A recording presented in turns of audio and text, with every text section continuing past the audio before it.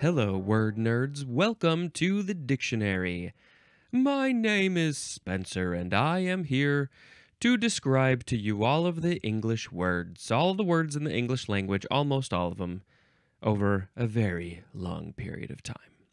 I am recording this on January 12th, 7:04 a.m. Would have been my grandma's birthday. How many years old would she be? 94, I think. Anyway, I am recording this on a day that we are getting a big storm. I left the house this morning and the snow had just really started to come down, and just in my 5-minute drive, the snow went from like snow to storm. And I looked out the window just before recording, and yeah, it's a storm. There's a storm a coming. And so when I leave work later today, my snow is going to be completely covered in snow, and then I hope to just stay inside for the next day and a half. But that's probably not going to happen. Okay, let's talk about the words today. Oh, so many more words I don't know. So many. We starting with the fun one. The fun one to say. I don't know what it is, but it's fun to say. We have epithelialization. Epithelialization. epithelialization.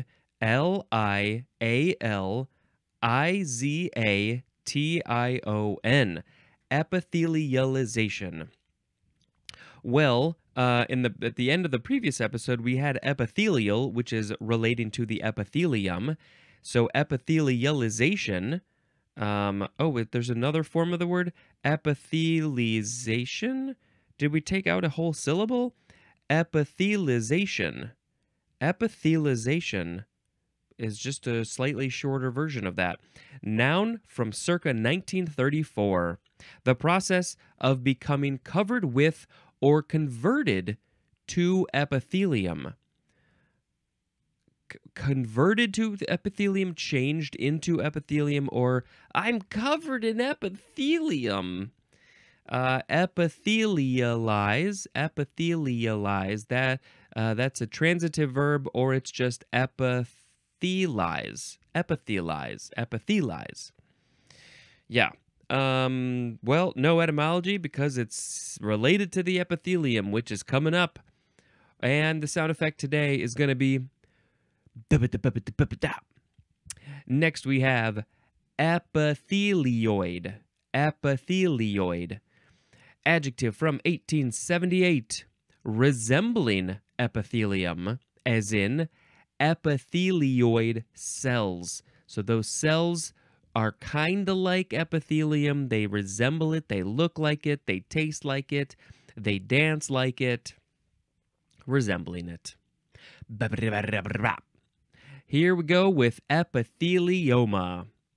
That oma suffix is making me think this is like a tumor or a disease-related thing.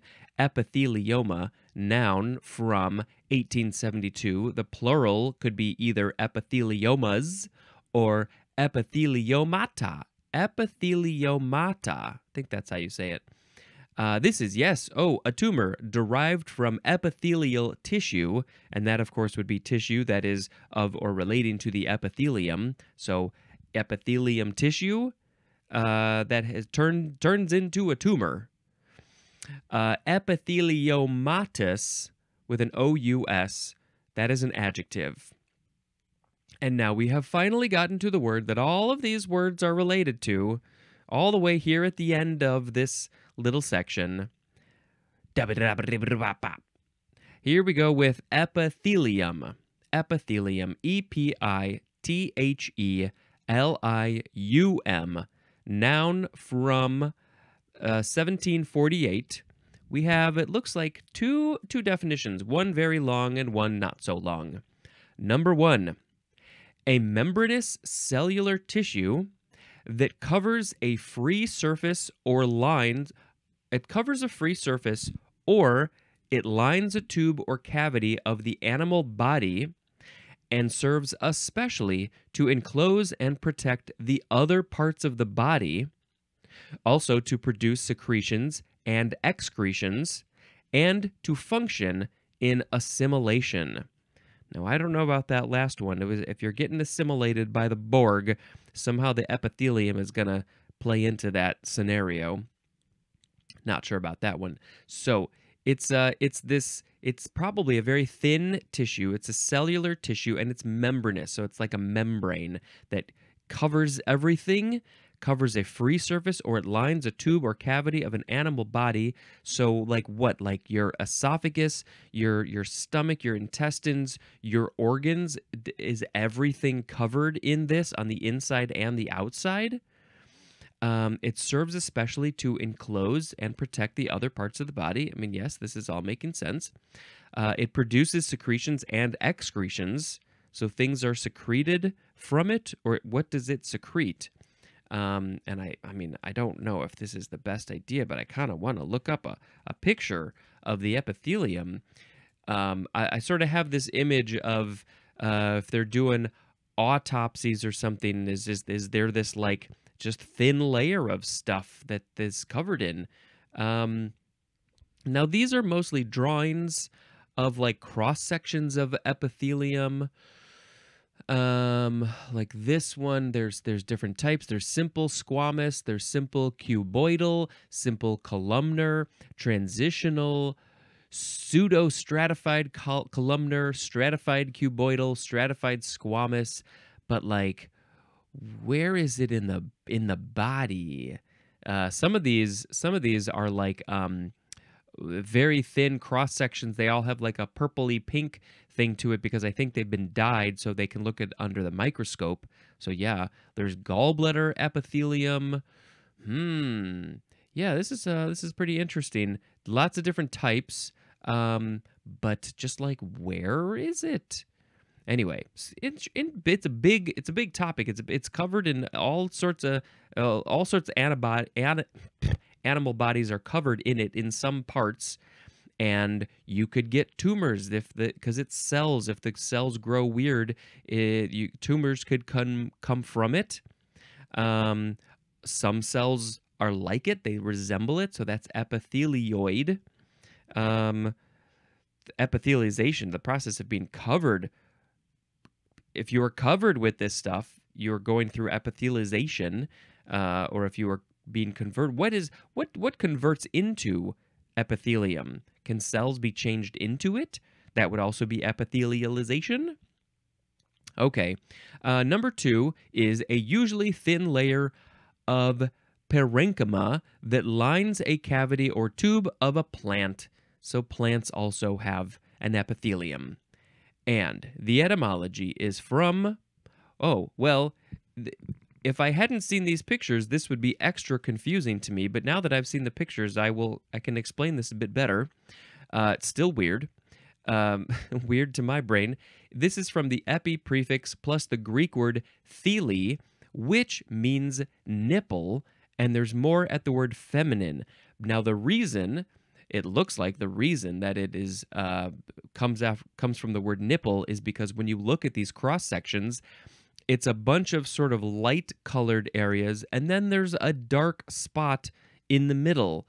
So like, let's see, the simple cuboidal type of epithelium is a bunch of like cube-shaped. I don't know if each one is a cell. I'm gonna say each one is a cell that are sort of cube-shaped. But then there's this dot in the middle, and I don't know what that dot is. Whatever. I can't dig into this. Let's see. That's the cell. Oh, it's the nucleus of the cell. Yes, I see a good chart here that the whole thing is the cell, and then the dark spot is the nucleus of the cell. That's where all the good stuff is. I don't know. And so yeah, you see all these dots and dots, and they say, "Well, it looks like a nipple," so we're gonna name it after nipples. That's what they did. Okay, that's epithelium. I think we're all done with that thing. And now we're going to move on to we have now epithet or epithet. This is a noun from 1579, 1a. A characterizing word or phrase accompanying or occurring in place of the name of a person or thing. Um, I feel like I know what this is. Like you just call somebody it's another name. What's an example? Um, where are examples of these? This text is too small. Um, okay. So like Odysseus, one of his epithets was Raider of Cities. Transferred epithet. What is going on with this? What's this one? Rosy-fingered Dawn, fleet-footed Achilles. Okay, so it's nicknames. That's what it is. It's a nickname because it's a word or a phrase that occurs in place of a person or a thing. There's this cartoon character. Why are there all these cartoon characters? Um, Elle. Her epithet is gossip. Okay, I don't know where these cartoon characters are coming from, but they have epithets. What is that? No, we have a cartoon. Harry's a self-made failure. Epithet, an adjective or phrase denoting aptly some quality of the person or thing described. So he's a self-made failure, so that's his epithet. We got to stop going down this rabbit hole because we got to go to 1B, a disparaging or abusive word or phrase. I think self-made failure is a bit of a disparaging or abusive word or phrase. So it's not so much a nickname, it could be, but it's just like if you're calling somebody something, that's an epithet, could be. 1C, the part of a taxonomic name identifying a subordinate unit within a genus. And I would need to find an example to give you more information on that one. I don't know. The part of a taxonic name. So like the taxonic name, there's like there's the species name. There's usually two words. What's the chicken is Gallus gallus. So is one of those the epithet? The part of a taxonic name identifying a subordinate unit within a genus could be one of those. Now we have number 2. This one is obsolete, and the synonym is expression. So it's just a phrase, an expression is used to be called an epithet. But then it became just this thing that we use to describe people. This word is from, let's see, the Greek epititheni, which means to put on or add, like you're putting on this name or phrase in place of your own, you're adding it to your own. That is from the epi prefix plus the word titheni, which means to put, and there's more at the word do. So so it's to put, and then epi makes it put on, and it's like I'm just gonna try on this. I'm just gonna try on this phrase, see how it works for me. I guess one epithet for me could be dispenser of information. Is that how this works? Is that an epithet? Is there anything else to say about epithet? Yes, we can say that epithetic or epithetical, those are adjectives. Why don't you come up with a good epithet for yourself and also me, and then you can tell me about them in some way to get in contact with me. Next we have epitome. E-P-I-T-O-M-E. Epitome. This is a noun from 1520, 1A, a summary of a written work. What's the epitome of that written work? What's the main point that we're trying to get across? Just a quick little summary of it. 1B, a brief presentation or statement of something. So you're just talking about something, but it's got to be short. I think that's the important part here. It's got to be brief and short and summarizable. You're presenting something, a statement of something. That's the epitome. What else? Number 2, a typical or ideal example. The synonym is embodiment, as in, the British monarchy itself is the epitome of tradition. And that is a quote from Richard Joseph. Good old Dick Joe said, the British monarchy itself is the epitome of tradition. It's the embodiment of tradition because they're so traditional. They've been doing traditional things for so many decades and hundreds of years they love their tradition in the British monarchy. And so, yes, they are the typical or ideal example. I am not the epitome of a podcaster, probably. I don't know. Am I the epitome of anything? The typical or ideal example? I don't think so. Number 3, brief or miniature form. This is usually used with the word in. So is it in epitome or epitome in? The epitome in something. I don't know. Brief or miniature form. The small form of a thing is the epitome. So yes, you're taking the whole big idea and you are shrinking it down into what's the most important part, what's the typical example, what's the substance, the nucleus of it. The epitome of the epithelium is the nucleus. Sure, why not? Let's see. Anything else? Epitomic or epitomical, those are adjectives. And this is from the Greek word epitemnein, which means to cut short. Cut it short. That is from epi plus temnein, which means to cut. And then there's more at the word tome. Tome? I think tome. Not probably tomey. It's probably tome. I think that's like a short story is a tome. And so that makes sense. But yeah, I'm trying to think. Any other good epitomes? The epitome, I like this word. It's a fun word. The epitome, the good example of, I can't think of anything because I'm not trying hard enough.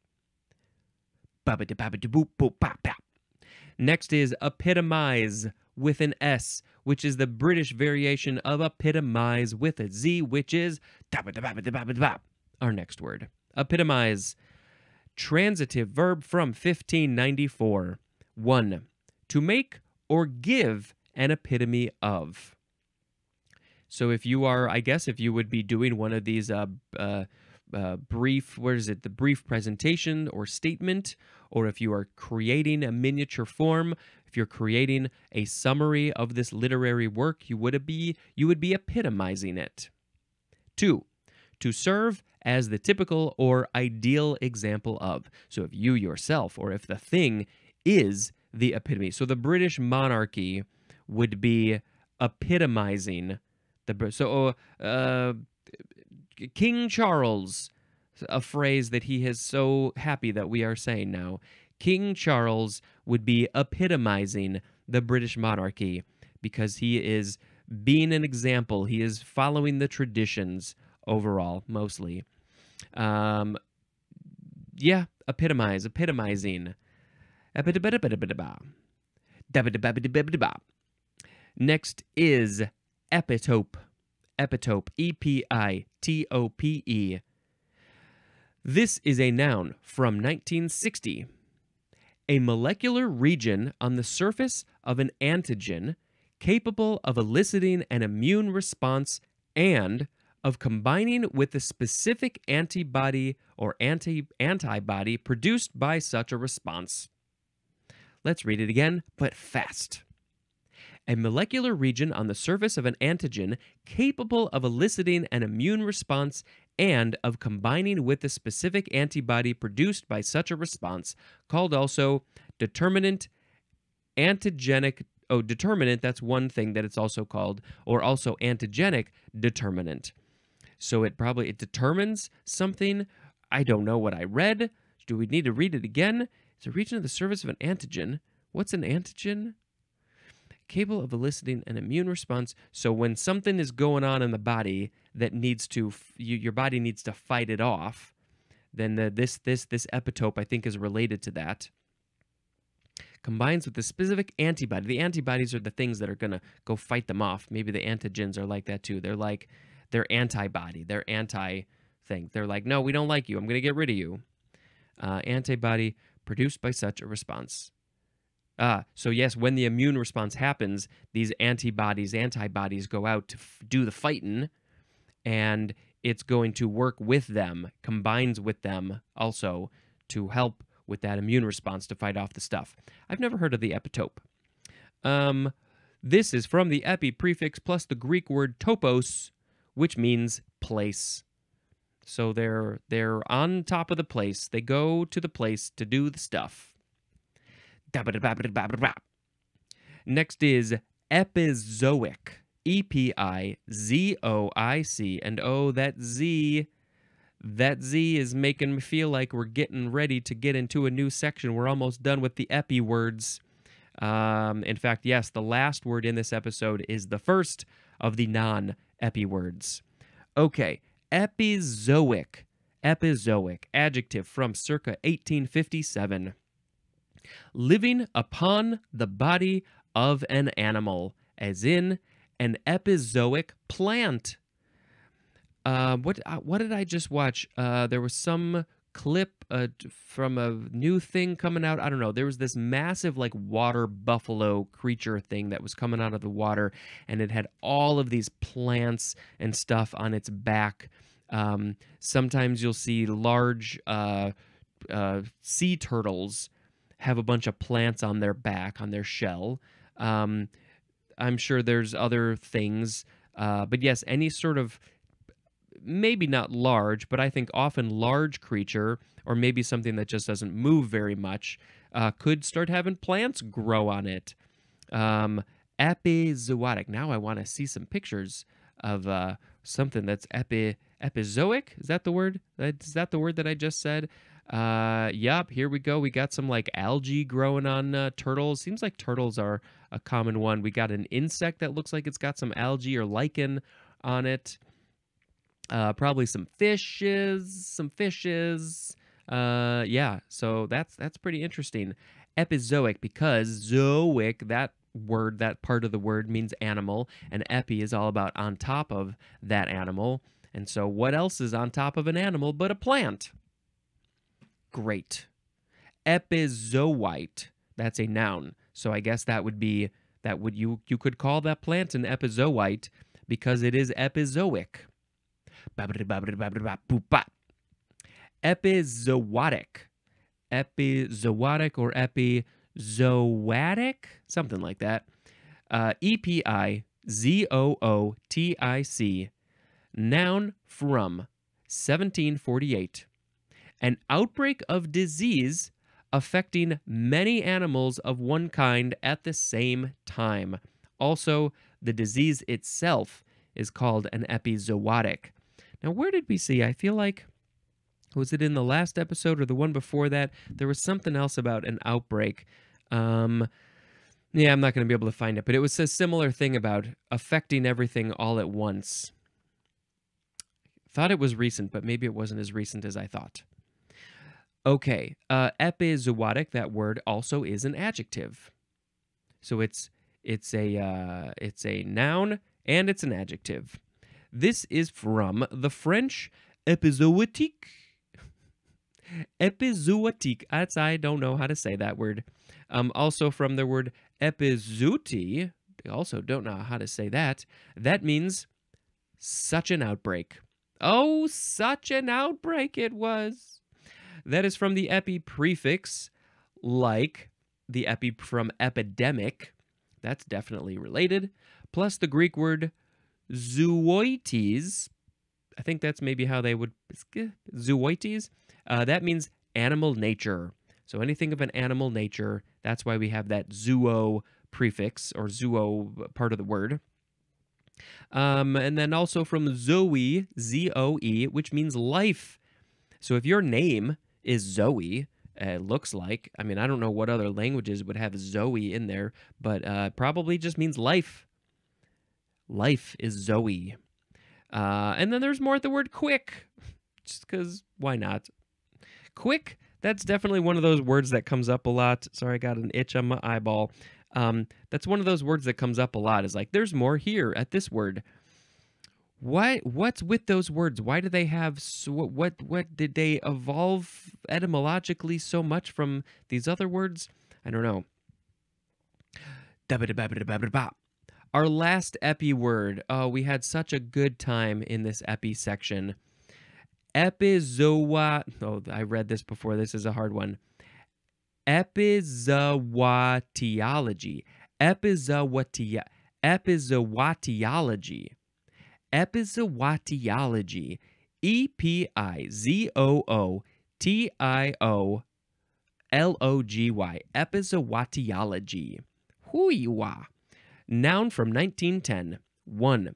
The sum of the factors controlling the occurrence of a disease or pathogen of animals. All of the factors together, you put them together, and you've got the epizootiology. And all of these factors, what do? They control the occurrence of a disease or pathogen of animals. What would those be? They control the occurrence of a disease or pathogen of animals. I don't know. Like how they connect to each other, how the animals, like, it's all about the spread of the disease or the creation of a disease. Yeah, lots of factors go into that. I mean, it could be something as simple as like the wind conditions, maybe. But yes, all of those factors together, I guess, are the epizootiology. Epizootiological or epizootiologic, that's an adjective. And I think it looks like it has pretty much the same etymology as the previous word. So now we're going to go on to our last word. EPO, all caps. Abbreviation for erythropoietin. I'm not entirely sure how to say the last part of that word because it is spelled ERYTHROPOEITIN. Erythropoietin? Maybe. I don't know. We'll probably see that word in the ERY section. Now it's time to pick a word of the episode. We had today epithelialization, epithelioid, epithelioma, epithelium, epithet, epitome, epitomize, epitope, epizoic, epizootic, epizootiology, and EPO, or just EPO. I think either epithet or epitome. One of those is what I like for the word of the episode. The epitome, yeah, I just like epitomes. What the epitome of anything? The epitome of, I wish I were better at like improv and stuff. I need to practice those brain muscles to just come up with stuff and say stuff. I'm working on it. That part of this podcast is me trying to be better about that. The epitome of an epizoic plant is this turtle with plants on it. Oh boy, I don't know. Let's just sing a song about epitome. Epitome, epitome, it's a good example of a thing. Epitome, hey, hey. All right, enough with that nonsense. Now let's talk about a movie that I watched. Let's see, maybe a couple of movies. Did I finish? Yes, I think I finished 2023. So now let's talk about 2024 movies. It's only been a few. No hard feelings. The first movie I watched this year, 2024, wasn't until January 6th. I had a busy first week, so January 6th was the first one. No hard feelings. Rom-com with Jennifer Lawrence. I don't know if she was maybe like a producer or something, but yeah, it's just a kind of a fun, quite silly rom-com. And, there's a couple of scenes that are probably the ones that people talk about most. I'm not going to talk about them here, but yeah, Jennifer Lawrence, she goes all out. She's like showing her physical comedy chops. And, we already know that she's an amazing actor. But, it looks like she wanted to do some more fun physical comedy, like a Goldie Hawn kind of thing. Let's talk about another one, American Fiction. Holy crap. Good movie. Important, I think. There was a lot more to it than I was even expecting based on the trailer that I saw. So yes, I highly, highly recommend American Fiction. That's the end of the episode. Thank you very much for checking out my podcast. I sure do appreciate it. Check out the show notes for other stuff And until next time, this is Spencer being the epitome of someone dispensing information. Goodbye.